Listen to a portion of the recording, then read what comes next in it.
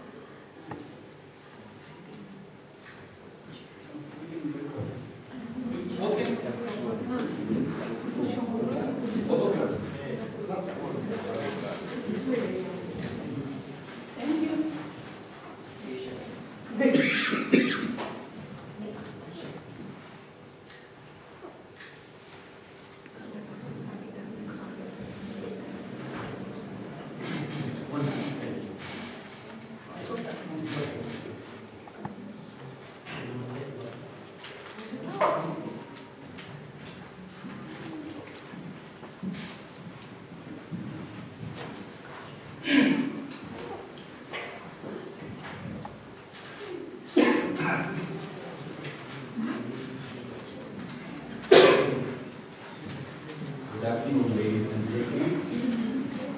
We're very happy that you have found some time to take part in this function and have taken the trouble of coming over to the consulate.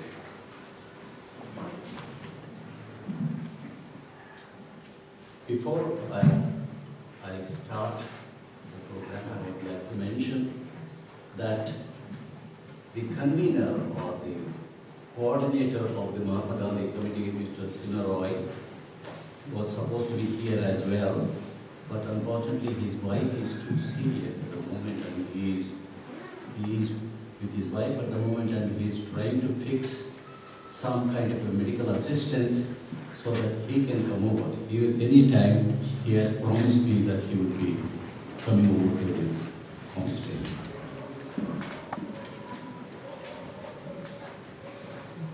Before the actual program starts, they have to have an invocation, and may I request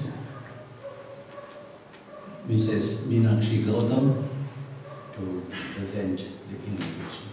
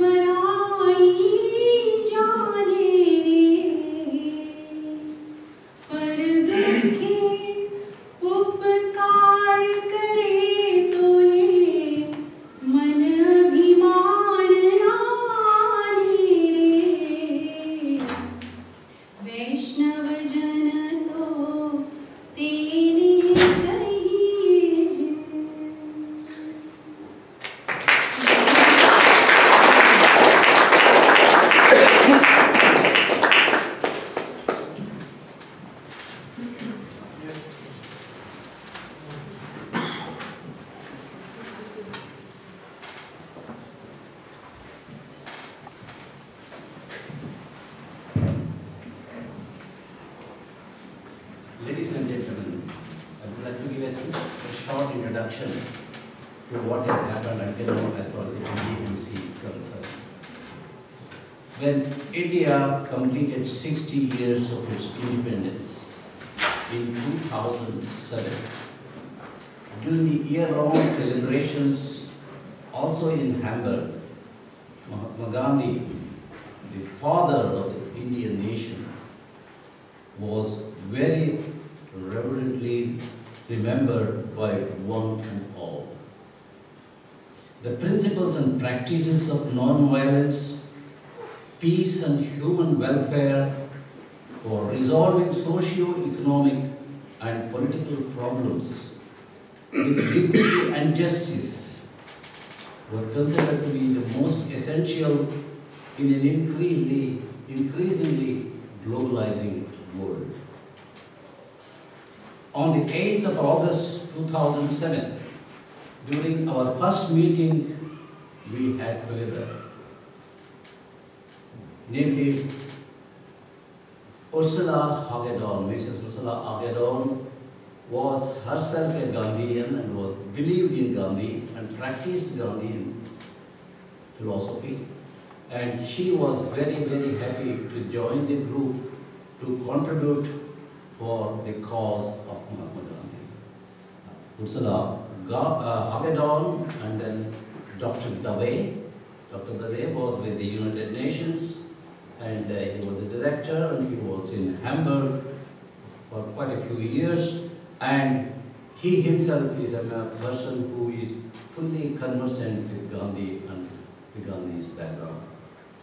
So he gave us a full support on this particular program that we had set ourselves as an example, and followed by Deepankar Sinaroy, who will, in the course of the program, will be coming, and of course myself, joined together with the initial objective to propose to the Hamburg government authorities that the city-state designates a street, a park, a building, or a very prominent place with the name of Mahatma Gandhi. This was very successfully conducted, and in the form that we collected signatures from the Hamburg public, and we collected somewhere around 95,000 signatures, with the help of which we were able to follow up with the government over a time and were able to get the sanction of the government. Subsequently, as a result of our close follow-up with the government authorities and the then Minister for Cultural Affairs, late Professor Dr. Barbara Kissler, our dream came true. Dr. Kissler made it possible to rename a bridge in this Hafen city, in the Hafen city, from Zandtor Hafen Klappenbrücke, a very complicated name they had. This name was changed to Mahatma Gandhi. This is a great achievement and a great satisfaction for all the work that has been put by all of us. An opening ceremony of the bridge was held at the bridge on the 2nd of October 2012 with active participation of our then Consul General Mrs. Subhashini Murugesan and the district chief, the so-called Bezirksleiter, Mr. Andy Grote, who is presently the Home Minister in the Hamburg government. You will be able to see some of those pictures which we are going to show now. And with the cooperation of these two and the Cultural Senator Kissler.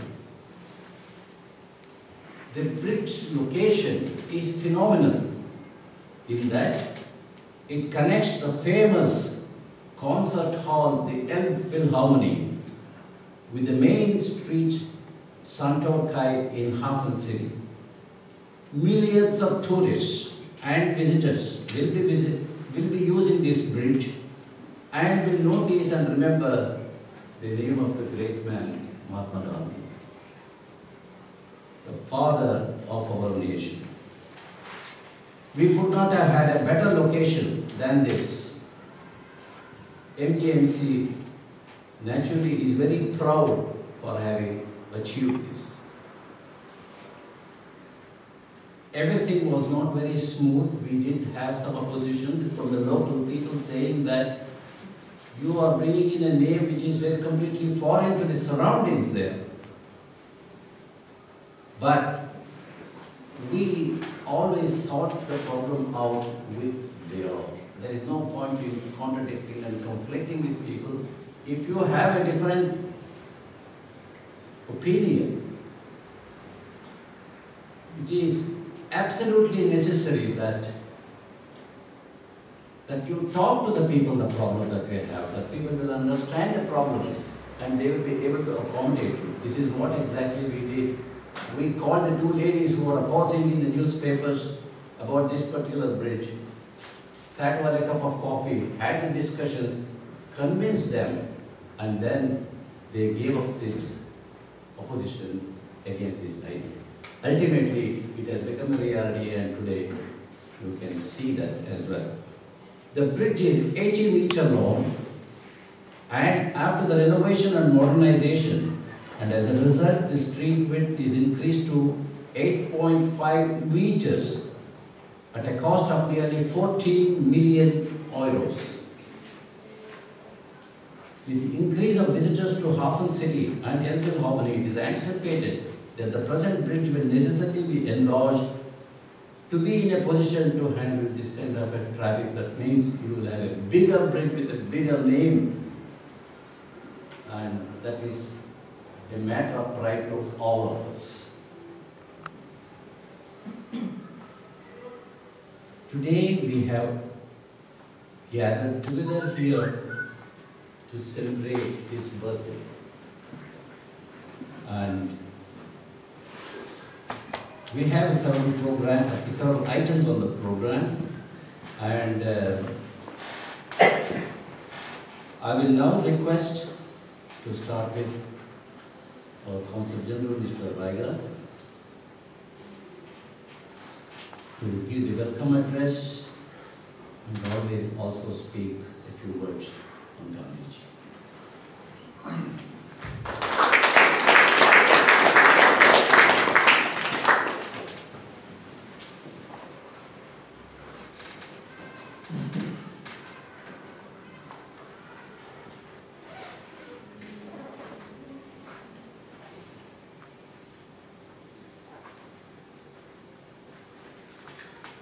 Thank you, Bhagwan, for a very comprehensive introduction to Mahatma Gandhi Memorial Committee and its efforts, and of course the bridge, which is at such a marvelous, magnificent, touristic place, and so many footfalls are going through that bridge, which has been made possible with so much efforts by MGMC and the support which you got from Portugal and this 95,000 signatures. So that was a great effort.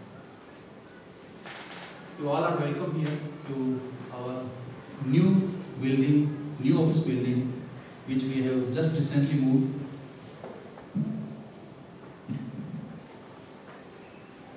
We are still in the teething problems with logistics and other related issues. As you know, when we move into a new building, new house, new office, those are the very common features. One thing here, one thing there. We try to correct one thing here, the other thing get towards there. But still, we are able to put our office here, despite so many hurdles. And this is the first event in our office here in the new building, so it becomes and is dedicated to Mahatma Gandhi and also co-organized by MGMC. So that way also, in this historical building, this event will be a historic one. When the history will be written of this consulate, this building, then it will be there that the first event was held during Mahatma Gandhi's birth anniversary, 150th birth anniversary. It's a sort of inaugural event, though formal inauguration is still pending, but with a name like Mahatma Gandhi, I think he is the biggest enlightener for us. So I'm happy that the event is starting with his name, and I welcome you all today, tomorrow, day after in this new building, which has much bigger, better space, and we'll try to improve the facilities here. So whatever the inconvenience initially you all have, so that please ignore.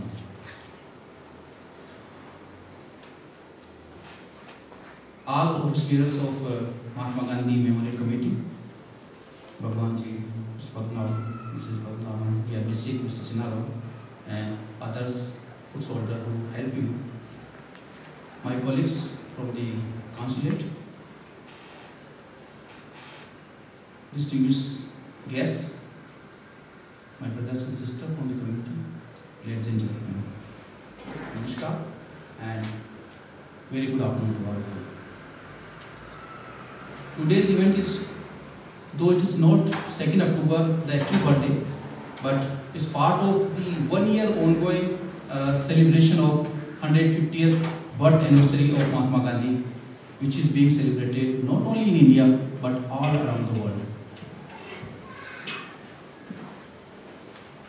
And we just heard so melodiously, the song was sung by Meenakshi. This song was recorded 2 months back by her also, and 123 other singers all around the world from 124 countries. And then the medley was prepared, and that medley was actually launched by our Prime Minister Mr. Modi on 2nd October in Delhi, when then there was the concluding day of Mahatma Gandhi Sanitation Convention was there, and that was in the presence of United Nations Secretary General. So that was, and it is available on the YouTube, MEA YouTube, and it has become so viral that it's a proud moment for us, and of course the one who wrote long the saint of 15th century in Gujarati, he wrote this song, Mr. Narsi Mehta, right? And so that's a proud moment for us. Vaishnav Janto Tene Kahi, Je Peed Parai Jani Re. This is such a message which Mahatma Gandhi gave. The literal meaning of this is that he who understands the pain of another and absorbs it as his own is a good human being. He who sees this pain and helps to eradicate that pain without becoming arrogant is a good human being. We have to understand the pain of other human beings. Let's work in the benefit of the less fortunate. Let's work for a world where there is peace, serenity, and shared prosperity, a world that is free from terrorism, tension, and violence. Here I would like to touch upon some of the beliefs Mahatma Gandhi have not only preached for others but lived himself. His way of living is the best example of sustainable development for the world. In his own words, earth provides enough to satisfy every man's need, but not every man's greed. The economic development is the most important marker of country's growth. In order to achieve targets of development, developing and developed nations are irrationally exploiting their natural resources without concerns and understanding of how to exploit and when to exploit. If we can strike a correct balance between usage and availability of resources, then lives of people and resources on the planet could be managed well. However, when life is turned into excessive luxury and comfort, this balance could break. Use and throw is not fit for the sustainable development. While reduce, recycle, reuse is the best concept of sustainable development, as it leads to balancing of needs and uses. It won't be out of place to mention here that India has reason to meet the Sustainable Development Goals, briefly called SDGs, set by the United Nations. We are seriously working in that direction to achieve these goals by 2030. India, in partnership with France, launched the International Solar Alliance. The United Nations has recognized their contribution and conferred on Indian Prime Minister Mr. Modi and the French President Mr. Macron the greatest honor of United Champions of the Earth. And it's not a small achievement for India with so much big population and so many difficulties to make this environment sustainable. Mahatma Gandhi said, an eye for an eye will make the whole world blind. He stood for ahimsa, the non-violence. Hatred and violence can never be a solution to anything. The horrific tragedy of 9/11 in New York and the catastrophe of 26/11 in Mumbai became the nightmares that shattered our dreams. Even Germany has not been spared with this hatred, whether it was in Berlin, Munich, Hamburg, or elsewhere. The demon of terrorism and violence now stalks the world at a faster pace somewhere, a slower pace elsewhere, but life-threatening everywhere. In 1996, India proposed a draft document on Comprehensive Convention on International Terrorism, CCIT, at the United Nations. Till today, that draft has remained a draft because the member nations have so far not agreed on a common language. On the one hand, we want to fight terrorism. On the other, we cannot define it. This is why terrorists with a price on their head are celebrated, financed, and armed as liberation heroes. Cruelty and barbarism are advertised as heroism. If we do not act now, we will have to deal with conflagration later. We sincerely hope that the United Nations comes to an agreement soon on CCIT as one of the necessary measures in curbing this hatred and menace to mankind. Gandhiji said that when someone slaps you on one cheek, offer him the other one. That was the height of tolerance he preached. Though in today's world, this much tolerance is not possible and is also not practical. However, if we imbibe Mahatma Gandhi's message of tolerance in true spirit, a little here and a little there, the whole world, the whole society will become so peaceful and without hatred living. On women empowerment, Gandhiji said that women have been suppressed under custom and law for which men was responsible and in the shaping of which she had no hand.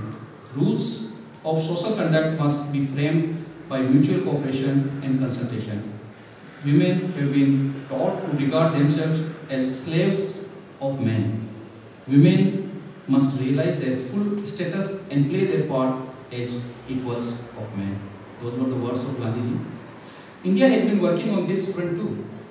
All developmental schemes of the government has been keeping in mind the welfare of the women, whether it is Jan Dhan Yojana, Ujjwala Yojana, Skill India campaign, Mudra loan scheme, extended maternity leave for the working women, which are the maximum among the world, etc., etc. The ordinance brought by the government to mitigate the threat of triple talaq is also an effort to empower the Muslim women on whom the utterances of triple talaq by their husbands was like a sword hanging on their head, making their marital life miserable. At the heart of Prime Minister Modi ji, transformative vision is a radical idea that the uplift of any nation is best achieved through the all-round empowerment of women. Most of the schemes have the welfare of women at their core. By 2022, Free India will be 75 years old. We have pledged to build a new India by then. This new India will be Swachh Bharat, Swasth Bharat, and that the campaign also you can just see here. Clean India, Healthy India, Samarth Bharat, Surakshit Bharat, Prosperous India, Secure India, Shikshit Bharat, Viksit Bharat, Educated India, Developed India, Urjavan Bharat, Shaktiman Bharat, Energized India, Strong India. That is our horizon for India in 2022, and we will reach that horizon. I request the Indian diaspora present here to browse through the social media and web page of the Indian Consulate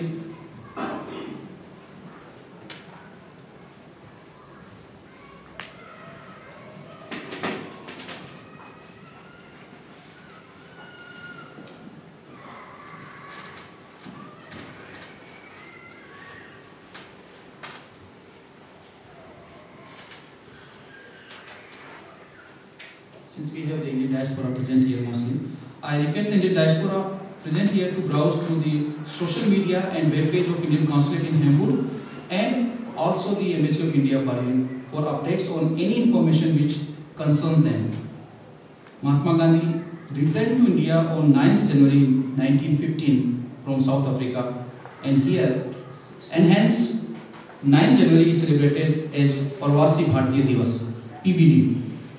Government of India celebrates PBD in a grand way every 2 years to welcome the Indian diaspora living abroad, announces special schemes for their welfare, recognizes and appreciates their contribution to not only to motherland India but also to the world.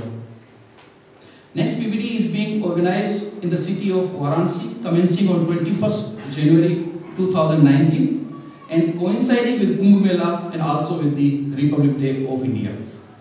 The PBD webpage has already been launched and is active. Registration are open for the NRIs and PIOs. I urge to the Indian diaspora to register themselves in huge numbers and visit India to be part of this grand celebration, as this celebration and events are for you. And please encourage others. I especially request the association to please publicize this event and tell your members if they are planning their leave, they should plan during this PBD celebration time. There is another program, Know India, and scholarships for the Indian diaspora children to study in India, details of which are available on our social media pages and web page. Please do take advantage of such welfare schemes specially devised by the Indian government, keeping in view the interests of Indian diaspora in mind. While we are celebrating the 150th birth anniversary year of Mahatma Gandhi, let's all take a place to live by the ideals of Mahatma Gandhi, who is revered the world over as one of the history's most transformative and inspirational figures. Known for his courage and compassion, Gandhiji's steadfast approach to truth and freedom allowed him to channel the dreams and aspirations of the masses into a movement that broke the chain of colonial rule. Let's work towards building an India of his dreams, a clean India, a strong India, a nation committed to exploring its full potential through its workforce. In today's world, where self-glorification is a common norm,